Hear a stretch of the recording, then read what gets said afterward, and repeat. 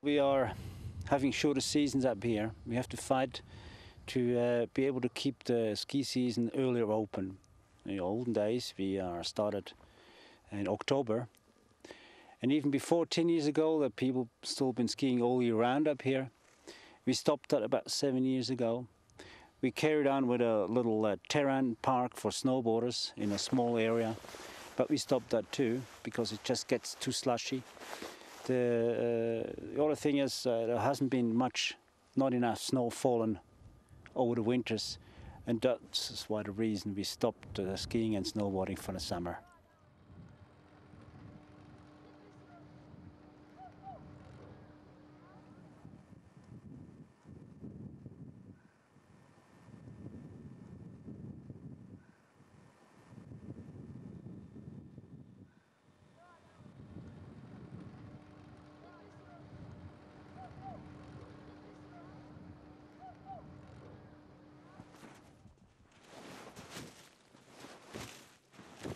Has a protection inside here to actually make it freeze. When I started here 15 years ago, we had about 20 meters high big seracs. We sort of continually breaking down on those days, and the last 15 till 17 years the whole glacier has been retreating to about 200 meters further up the hill. Also, it's incredible.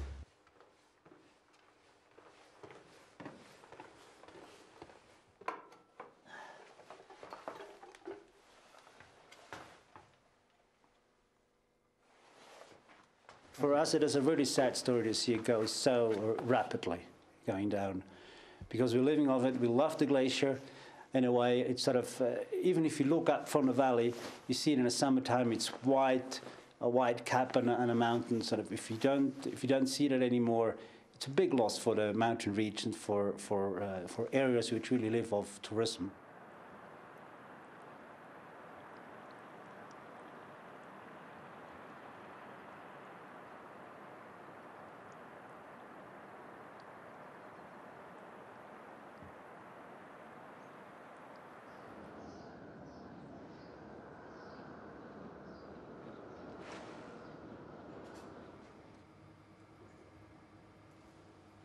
The mean annual thickness loss of glaciers after the end of the so-called Little Ice Age around 1850 was about 25 centimeters.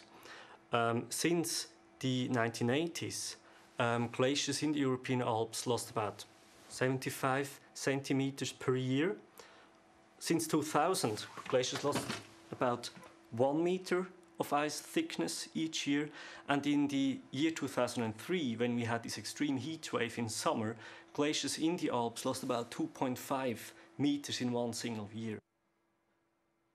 1900, 2001.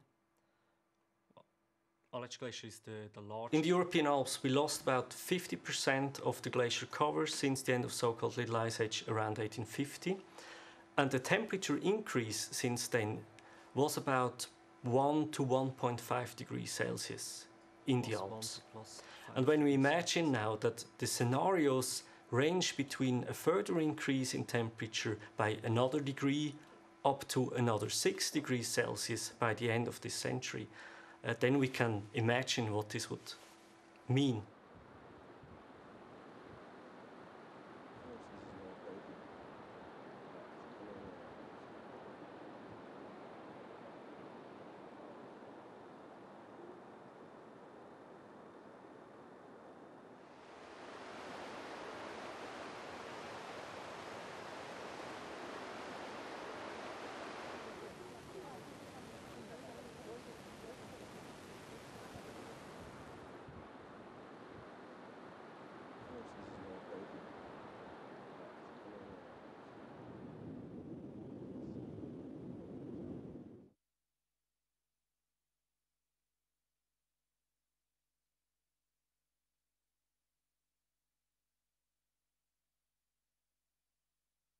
Melting of ice, increasing sea levels is also a long-term threat which will physically change the landscape of Europe and the landscape of the world. If Greenland melts, a sea level rise of up to 7 meters is being predicted, is being forecasted. you cannot adapt to that one. You can build dikes a little bit higher to accommodate 50 centimeter, probably 1 meter sea level at maximum in the Netherlands and somewhere. But 7 meter, you can't adapt to. You have to evacuate people. You have to evacuate cities like Cairo, like New York, like London, like Hamburg, like Rome.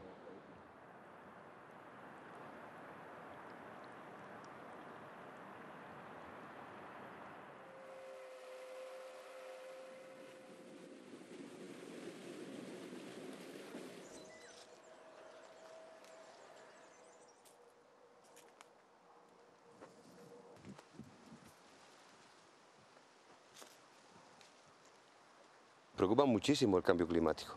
Estamos encontrando que en los últimos años, además de que llueve mucho menos y por tanto tenemos mucha menos agua, y ya tenemos imágenes de qué es lo que ocurre cuando no hay agua, cuando no existe agua en estas zonas, nos estamos encontrando con un problema añadido, y es que hay cambios brutales que están afectando muchísimo a los frutales y a la arboleda.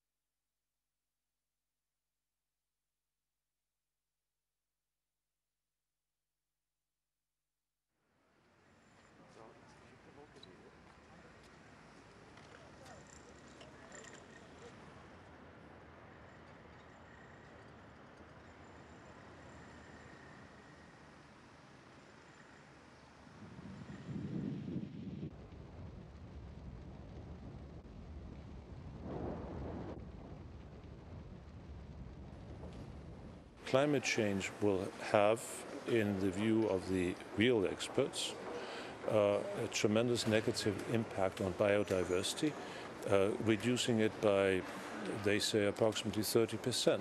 This is a catastrophe of major proportions.